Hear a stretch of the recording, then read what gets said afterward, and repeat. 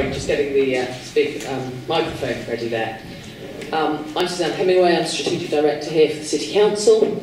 And I'm introducing the report around Cambridge Live. This report brings to you a report that the Council commissioned, looking at the circumstances leading up to the transition where Cambridge Live has been brought. Let's be a little bit further away from the microphone. So sorry. It tends to sort of I'm sorry, you did say 20 centimetres, and the estimate was a little out there.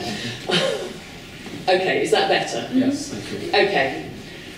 What I'm presenting to you here this evening is a report carried out by an independent consultant with no previous relationship with either the City or with Cambridge Live, who's looked at the circumstances around the setup of Cambridge Live and the circumstances that then led to the decisions by both organisations that Cambridge Live needed to transfer its services back to the City Council. I think the report is fairly self-explanatory. There are lessons for the Council to take if it is ever to commission, it is ever to set up arm's length arrangements in the future, or in terms of thinking about how it might partner, not only in the arts sector but in other sectors, being very clear about what those relationships are and what the role of people that the Council might nominate onto boards might be.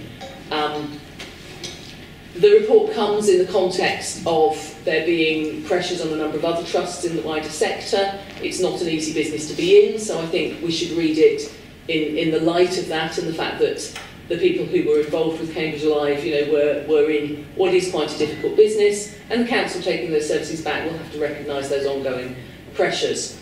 I'd like to take the opportunity before we go into debate about the item to thank the officers who've been involved in Cambridge Live and who've had to work particularly hard to see through the transition coming back to the Council, for making sure that the services that are really important to the City have continued, because that was the decision that was taken, was to make sure that cultural services continued. So whilst they're all out there doing their jobs, I think it's important to note that.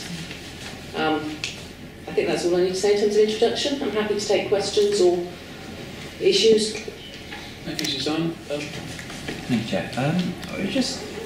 Firstly, I agree it's excellent this report has come to committee. One of the questions I was left with having read it was, it's made reference to a few times that there was essentially some adverse psychology between the two groups, the Council and the organisation in question. And I was just wondering if we had any comment on how or why that has developed and whether or not it could have been addressed. Let's talk a bit more about adverse psychology. I didn't quite understand that. Sorry. There was some. I'll quote from the report. I'll quote from the report. Right. Yeah. Go on. An unnecessary and unhelpful hostility. Thank you very much. Any more questions? I just have one. So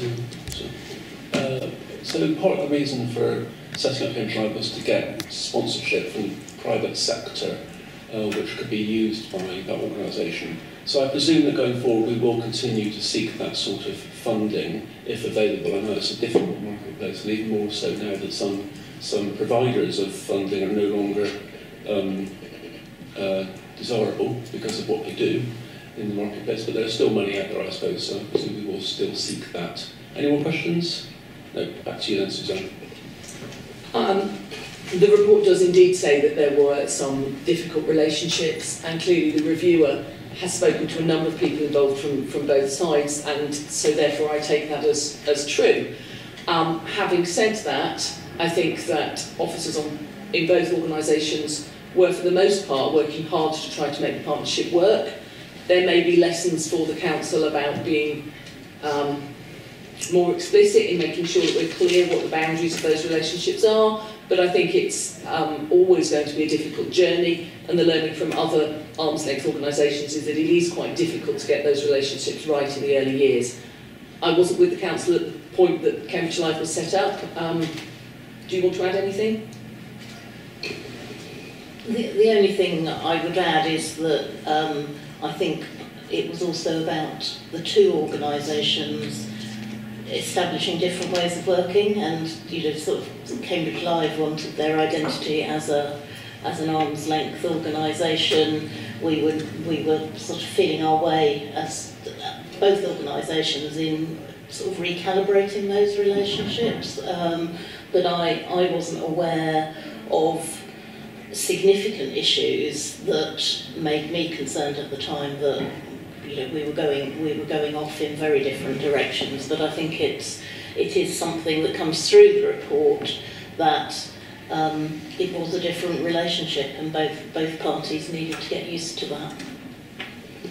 In terms of your question around sponsorship, yes, if sponsorship is available, we will absolutely be continuing to seek sponsorship. It is a difficult area.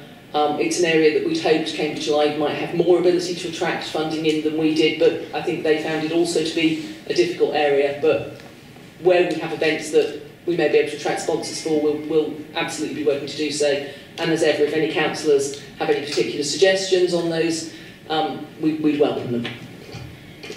Thanks very much, Suzanne.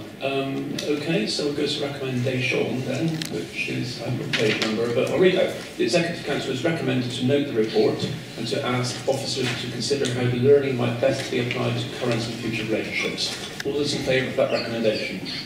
Yeah, Chair. Thank you very much. Does the Executive Council accept the recommendation? I do, and I would like to add my thanks to all the staff. There's been a huge amount of hard work, and particularly I became exec councillor about 1.5 years ago, and I'm very aware of the very hard work that went into supporting that transition back into the city, and I really want to pay tribute to all the work that the Cambridge Live staff and the City Council staff have put into making that a smooth process. Thank you very much for that, Councillor, and thank you to everybody. That's the end of Environment and Scrutiny tonight.